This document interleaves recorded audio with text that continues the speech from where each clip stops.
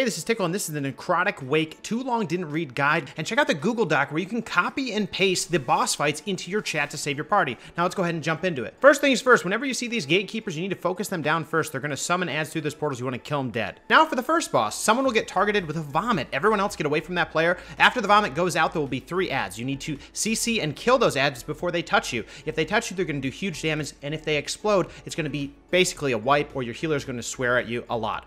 Otherwise, you need to basically tank the boss away from these puddles as the heavy wretch goes out, so make sure to clear a path to the entrance. If you are Kyrian, you can activate these deactivated Goliaths, which will give you some additional damage. If you're Kyrian, just summon your little buddy and then talk to him. The next trash portal to look out for are these guys. You want to make sure that they don't get off rasping screen. This will fear your group, so just get your interrupt finger ready because it's a pretty quick cast. And then the last group of ads we need to talk about, number 1, you need to target down the Necromancers, number 1. Interrupt the frost volleys going out from the ads around them, and just kill the Necromancer. Once he dies, everybody else dies. Mazel tov. On to the next boss. The next boss, what you need to do is he's going to similarly spawn some ads that you need to DPS down right away. You want to interrupt those frost bolt volleys, group them up if you can, and then kill them dead. You need to do that very quickly before he tries to make them explode, doing huge damage. Otherwise, you need to interrupt the boss and watch out for his frontal cone.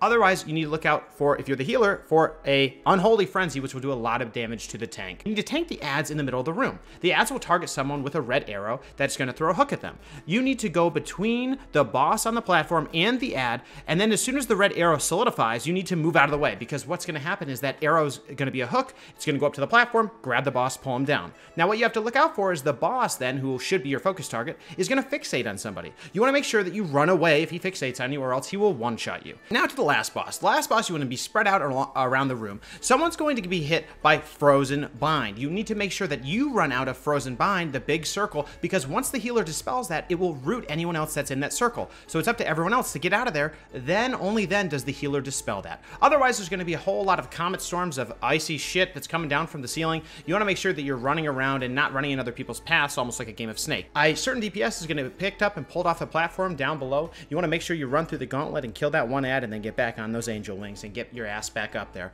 Once you're up there, you're going to defeat the boss by rinsing and repeating this. It's not very tough. Now, that's the Too Long Didn't Read version of this dungeon guide. I hope you like it. I want to make it as fast as possible for you. You're probably in the dungeon right now, so get back to it. Remember that we have the Google Doc, and make sure to join the Discord or the Twitch or the Twitter to make sure that we have the best guide possible for you. Thanks, and good luck in the dungeon.